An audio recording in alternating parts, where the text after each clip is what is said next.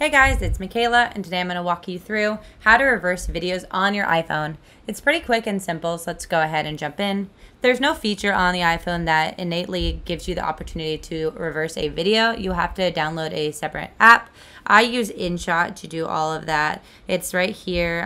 You can get it on the App Store for free. It's really easy to set up. Once you're in there, you can just connect over, allow access. It will bring up these kind of pages, but you don't have to. You can just hit this X. That's a preview for the highest version of InShot, but you don't really need it to do a lot of the things. So all I have to do is hit video and then add video. It'll bring up all the videos in my phone. I'm just going to click on one to go ahead and reverse. And I'll click that.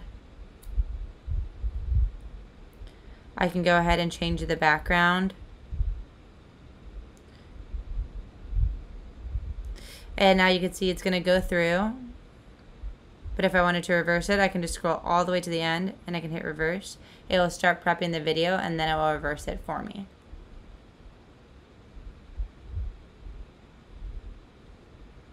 And now it's reversed.